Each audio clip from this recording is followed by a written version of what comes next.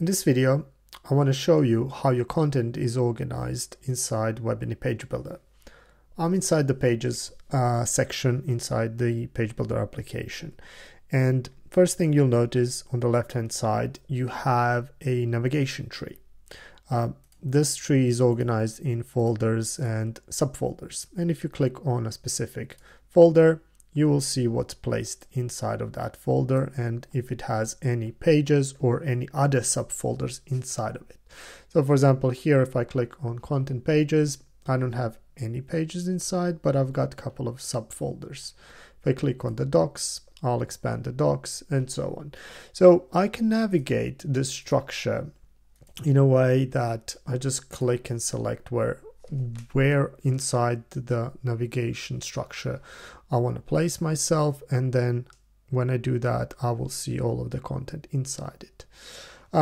The important thing to note about the content organization, so if I got this page placed inside, let's say, this folder, that page is only available inside one folder, right? So it's a hierarchical navigation where one content piece is placed in one entry inside the organizational structure.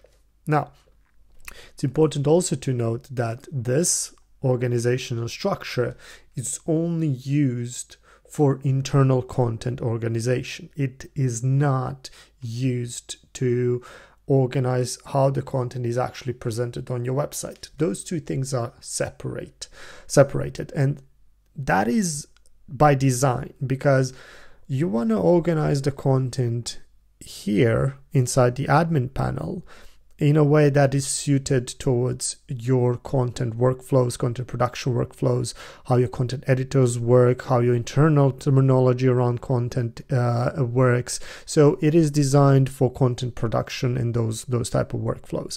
Then this content, once it's produced here, you can put it on your website in many different shapes and forms, and it doesn't need to be, as I said, linked to how the content is organized here. This gives you a lot more flexibility in the way you want to present your content to the end user. All right, so there's a couple of basic functions that you will find on this view here. First of all, you can create new folders. Let's create one. We'll name it demo and give it a slug. And we can choose where we want to place that folder, right? So if I don't select anything, it's going to be placed inside the root. So let's create that inside the root, and it's automatically placed here.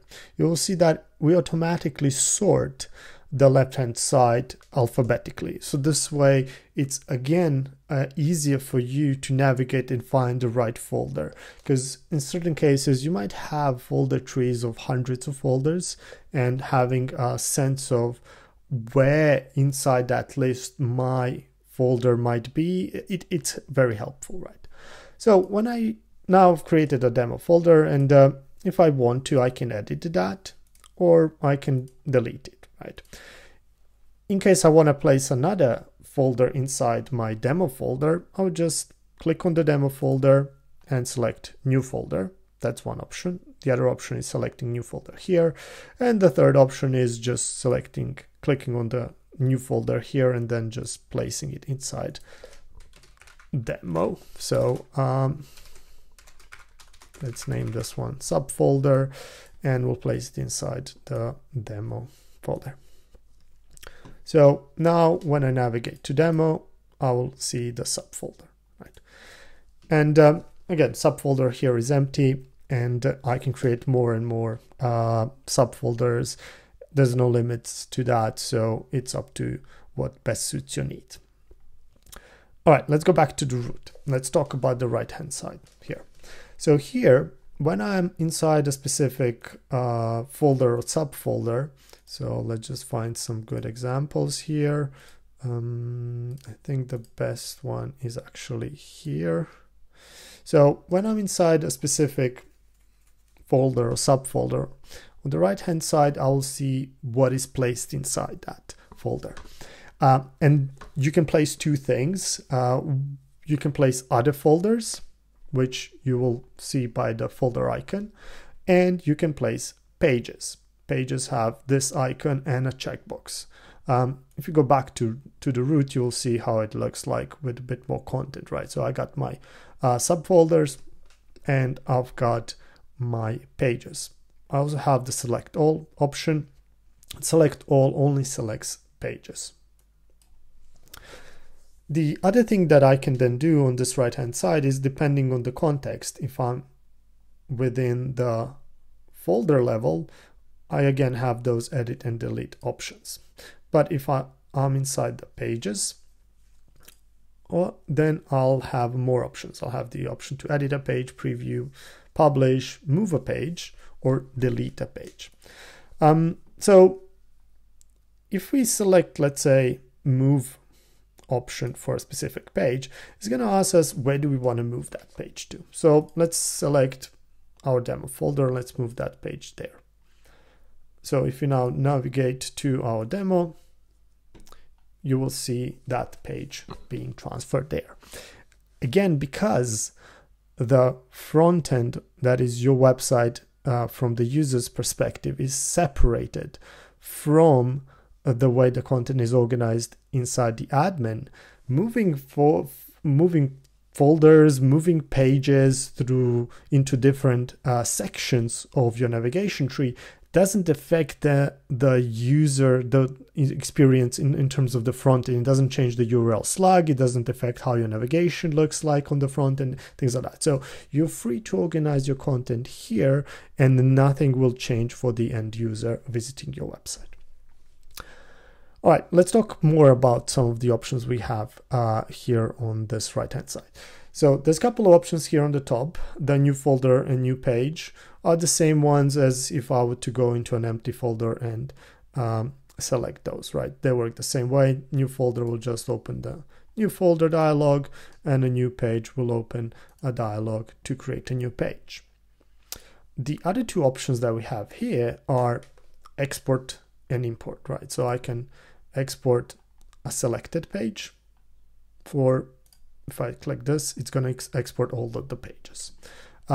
Similarly, import, again, it's going to open up a dialog where we select a category and then give it an export file, and it's going to import all of those pages into the folder where I'm navigated currently at. And the other thing we can see on the top bar is the name of the current folder, right?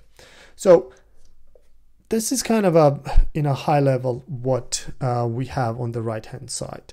And now, if you have more content than it fits on the screen, there's no pagination. It's going to automatically load more content as you scroll to the bottom. We call that infinitive scroll. So you just keep scrolling down and you'll see more content being loaded. I can demonstrate that. Let me just refresh this page, because currently I've loaded all the content that was cached. So if you now navigate to the bottom, you'll see loading more pages, and pages have been loaded. And there we go. So if you're at the bottom of the scroll bar and that loading indicator doesn't show, that means that you're now seeing all of the content that's available within this folder.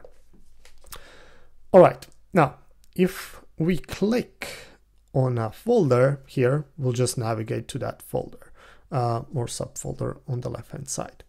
But if we click on a page, you will get the preview panel on the right hand side. The preview panel has two tabs: the page preview and revisions. We'll talk in another video about how revisions work inside Webiny Page Builder. But the point here is that as you expand this panel, you can see how your content looks like. Currently here I'm looking at one of our white papers, but let's open another page, for example, Webiny Partners. So here we have a preview of another page. And with that page, we got similar options as when we expand that drop down. So we can edit, publish, delete a page, but we also have a few more options here, right?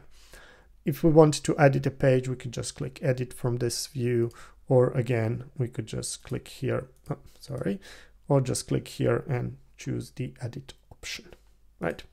So that was it about how the content is organized. As I mentioned, the most important part is to know that the content organization that you do inside this view here does not affect your website, doesn't change the URLs if you move the pages in between folders. This is optimized more for your content creation workflows, and you should treat it like that. All right, I'll see you in the next video.